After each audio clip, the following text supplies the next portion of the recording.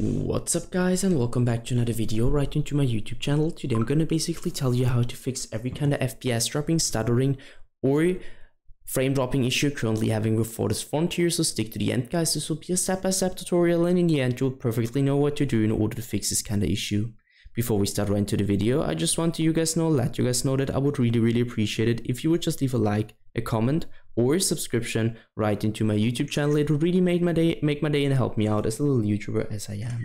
Especially subscribing would be such a big support for me guys. You would support my work on YouTube a little bit, and I'm gonna really be thankful for that, and I'm gonna thank you for that. So anyways, I would just say let's get right started.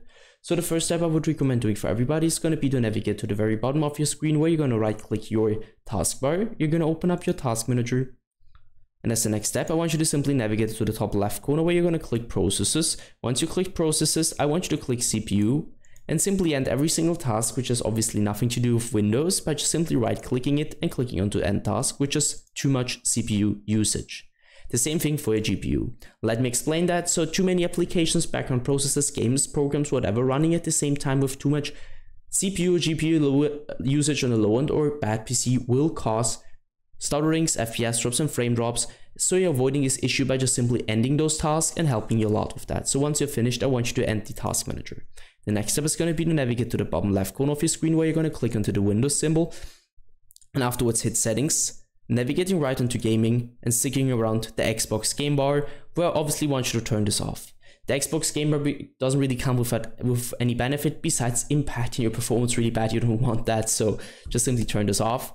Hit captures and go to background recording, stick around recording the background while playing a game, and turn this off, because everyone knows if you're recording something in the background, this will impact your performance really bad, especially on the low end or bad PC. So either way guys, just turn this off, because you don't want to record something with Windows, and come back once in a while to check if this is really turned off.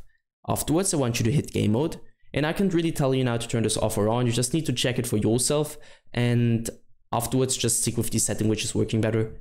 Go back once and hit update and security. I want you to stick around Windows Update. And I know guys, it's going to sound a little bit basic, but trust me, updating every single driver you could possibly update on your PC will help you a lot with every kind of issue you're currently having, and also with FPS drops, stutterings and frame drops. So download the latest version of Windows and it will help you a lot.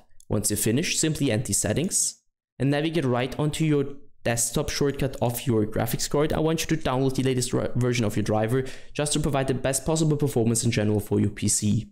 That's it for the video. I hope that I could actually help you out of this one. If it was like that, just leave a like, a comment or a subscription. And yeah, I'm really sorry if I couldn't help you, but I'm just going to do my best in order to help you out. Either way, I hope you guys have a wonderful day. See you at the next one, and bye.